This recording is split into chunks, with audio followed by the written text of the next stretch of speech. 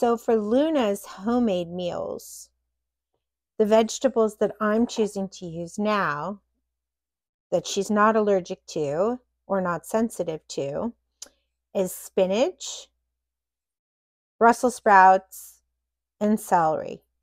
And I always opt for organic if at all possible. You can see now how finely I blended up her Brussels sprouts, celery, and spinach. We've got the ground turkey and the ground beef in some water on a pan on the stove on medium heat. We're going to go ahead and take the blended fresh vegetables that we picked out for Luna and add them to the pan. We have the vegetables incorporated with the protein. It's cooking. We want to get the turkey and the beef all cooked. Not overcooked, not undercooked. So in order to make your home cooked meal balanced, just like the dog food that you buy in the store is balanced with minerals and vitamins, we have to add a few things. First, I highly recommend that if you're doing home cooking, that you are also supplementing a good multivitamin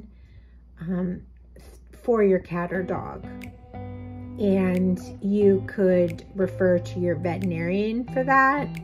Or if you have any comments or questions, you can just put them below in this video.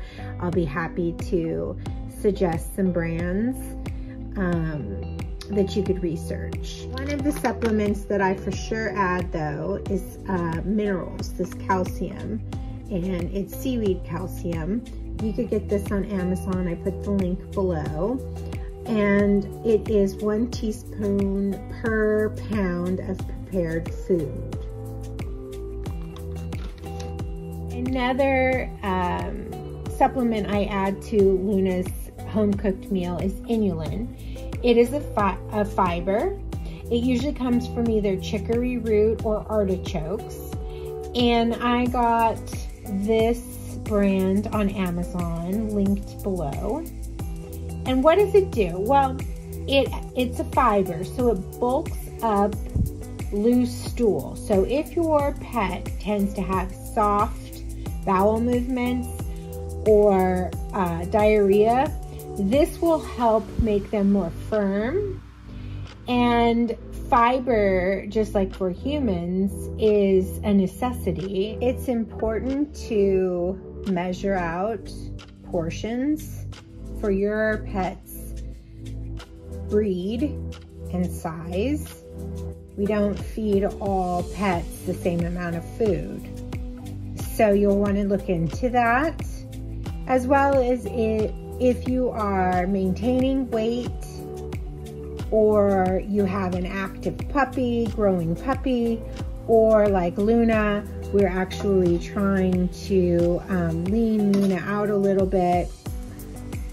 So I use a measuring cup. This is a ½ cup, just so that I just am consistent and know, you know, how much we're giving Luna.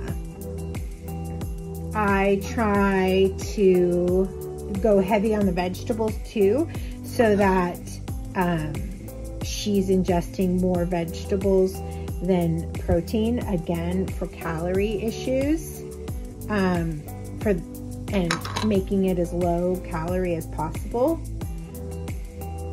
This also all depends on if you feed your pet 1 time a day or twice a day.